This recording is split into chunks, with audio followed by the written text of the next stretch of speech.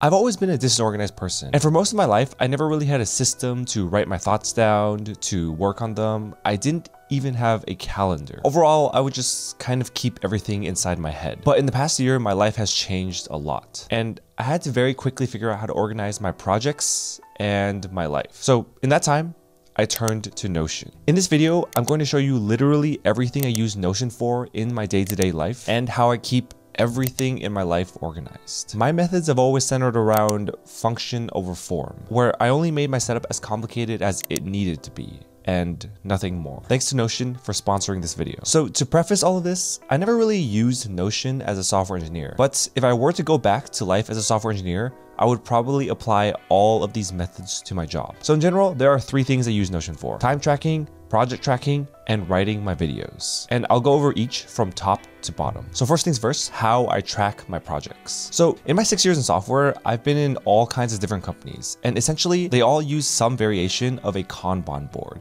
which is essentially a board with three sections: one for to do, one for in progress, and one for completed. Basically, I've mimicked almost the exact same thing in my own Notion setup. Basically, what I have here is my video home base, and it has all kinds of different sections for me to keep track of what state my projects are in. I'll go over all the sections step by step and how I use them. This first section is the not started section, which is basically where I toss in all ideas I have for projects and future projects. Over here, I have the in progress researching section, which is basically for projects that I am actively thinking about and working on. But for these, mostly what I'm trying to do is to keep them in my working memory on a day-to-day basis so I can add in different inspiration when I have them, or just generally so I can have ideas and have it in my working memory from day to day. And next I have the in progress TTH/writing section. So this is essentially my true in progress section, where these are projects where I'm actively writing on every single day. And basically the point of this section is to track if I'm working on multiple projects in a row, just so I can bounce between projects and I'm not forgetting the exact thing I'm working on. And sometimes if I'm working on a project and I feel like there's not that much more to add, I drop it back into the researching section, just to have it sit in my working memory for longer before I continue to write, and just to reduce visual clutter in my brain and in my Notion board. The next section is the in progress needs filming section. So this one is pretty straightforward. These are only for scripts that I am completely done writing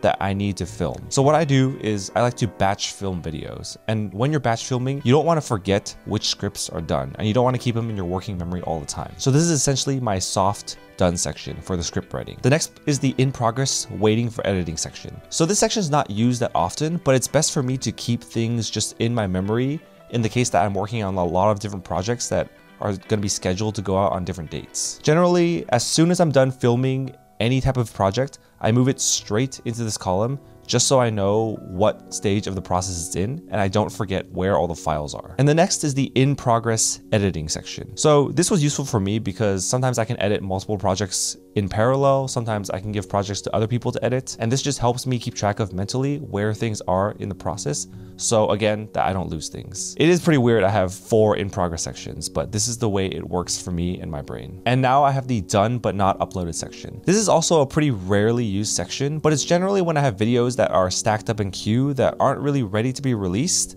but I want to make sure I remember them so that I can keep track of them for when I do want to release them. And finally, I have the done section, which is basically just a dumping ground for all the different projects I've worked on. So now that you've seen how I track my projects, I'm going to show you how I do research for each project. So whenever I get an idea, whenever I have something in the world that I see or want to make a video about, I usually throw it into a quick Apple Note. So Apple Notes has been a very easy way for me to just get thoughts out of my brain as fast as possible, because I can just open up the Notes app in my phone pretty much instantly and just write things down and get back to my day. It's just been the quickest thing for me. So let's just say I'm going about my day and I decide in my head like, oh, I want to make a video about Notion. I'll first write it down in Apple Notes, and then I'll just leave it there and come back to it whenever. And then generally, maybe once a day or maybe once every couple of days, I'll take all of my notes that I've aggregated, just full of thoughts or links or anything I've read over the past few days, and throw it all into the researching section for Notion. Let me show you how I do that. So over here, you can see how I have my brainstorm. I have a Reddit link for something that I thought might be interesting to talk about, and I have my Notion video. Let's take a look at this Reddit post that I saw. So this post is about the software job market potentially turning around in 2024. So I'll read through it. I'll see some comments that I think might be interesting to respond to, and then I'll go into Notion. I'll create a new card, add some context, and drop the Reddit link that I was looking at in here, and maybe some notes about things that I thought were interesting. And here, once I've dumped my research and just like all the things I've thought about while writing this card, I can also tag this for future filtering. So for this video, it's probably more of a tech opinion, tech news, struggling to get job. And then basically what I'll do with this idea is I'll just let it sit here and kind of simmer in my head until I either come back to it or I realize that it was a great idea to write a video about. This way, whenever I have inspiration or ideas, it just never leaves my Notion home base, and I'm always able to just reference it later if I want to write about it.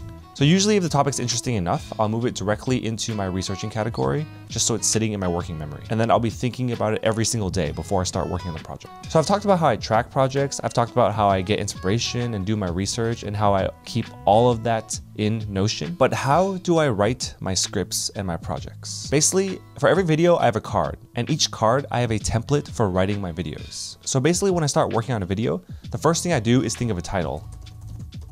And I go through different iterations and make sure they're all under 55 characters. I'll put any research I have here or brainstorming or different ways I can word things. If I have ideas for thumbnails, I'll screenshot them and leave them here. So for example, if I see some inspiration off of my computer right now for a thumbnail like this, I'll just screenshot it, copy, and then paste it up here so that I can remember it later. Something like that. But generally the meat of the video will be in the content section, obviously. And this is where I add like all my different thoughts, all my research, and I aggregate everything together. And usually for scripts, it's something that will take multiple days of simmering and thinking and working and massaging these scripts into a format that I like, into the wording that I like, and just adding more research as I find more and more day to day. So generally these scripts can be worked on for a couple of days to a couple of weeks. This is where I can also use AI to help me draft up different titles or different ideas for my scripts. So in here, if I want to write a hook for my video, I can use Notion AI to help me with that. Write me a hook about a YouTube video based on the concept, how to get a software job in 2024. Pretty interesting hook, but it's a good start. And then when I'm done working on it for the day, I leave it and I toss it into my in progress section. So the next section is how I track what I'm doing every single day. So ever since I started taking content creation more seriously, I've been very meticulous about how I track my time because I really want to be using every moment effectively. So there's different tools out there like Clockwise that you can use to track your activity, but none of them have worked as well as this system in Notion that I created for myself. If you take a look here, this is called my Streaks calendar. Basically the idea here is I can see exactly how much I work every single day. So for me, generally, I work in Pomodoro cycles, which is 25 minutes of focused work and a 5-minute break. I've modified it over the years, but this is generally still how I do everything. And I count a 25-minute work session and a 5-minute break as one full cycle. So over on my calendar, I can record every single cycle I'm doing for every single day. And if we punch into a random day, we can see exactly what I was spending my time on during that day. Basically, my general goal is to hit 10 cycles for every single day and make sure I'm working on something. So you can see here, in every streak, I'm tagging what I was working on, what it relates to,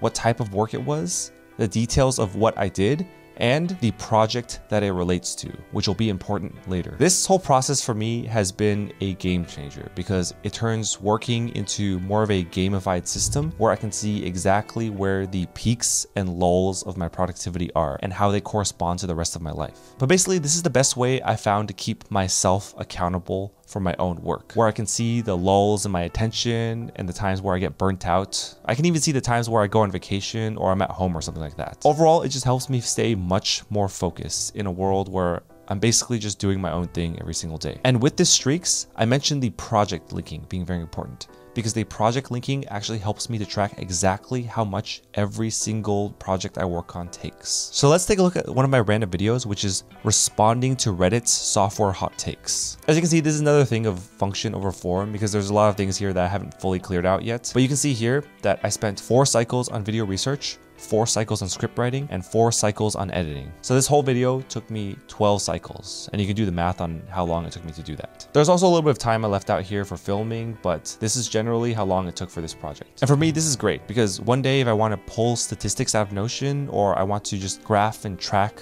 my productivity every single day, I can use Notion to do that for me. So one of the last things I use Notion for is as a reference database. So in life, I read a lot of articles, I browse Reddit a lot, I go through Twitter, I go through a lot of different sources, and I capture a lot of information into my brain. And when I see things like charts, interesting tweets, interesting Reddit posts, I want to always be able to capture those visuals somewhere and use them in my scripts. So what I can do here is use a reference database. I'll show you that now. So as you can see, this is my reference database, which is basically a collection of articles about charts, sometimes memes, sometimes YouTube videos, sometimes TikToks, other stuff like that. Anything that I might find interesting to reference. Let's say I want to tag that one Reddit post I was referencing earlier about the software job market. I can say software job market post. I can drop in the Reddit link and I can tag it as Reddit. And for good measure, I can even add a thumbnail so I can remember what it looks like.